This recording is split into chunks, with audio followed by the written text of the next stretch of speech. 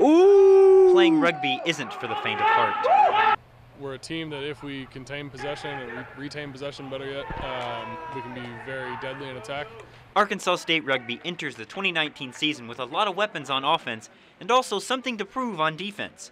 Coach Blake White and senior Zach Young know the first game is an important one. Biggest thing is that maturity. I think it's going to be a big maturing game. Defensively, we've got to step up to the challenge. They're a good attacking team with like 4 or 5 very solid runners.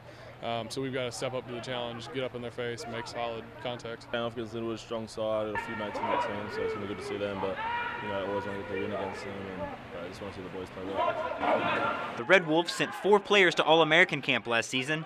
Young was a first-team All-American, while senior Tabu Marie was selected to the second team.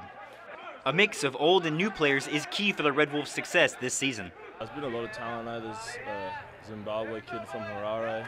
His name's Beefy. He's been playing pretty good, but there's a lot of good players that have come in and bowled into the podium. Reporting in Jonesboro, Denton Postaway, Region 8 Sports.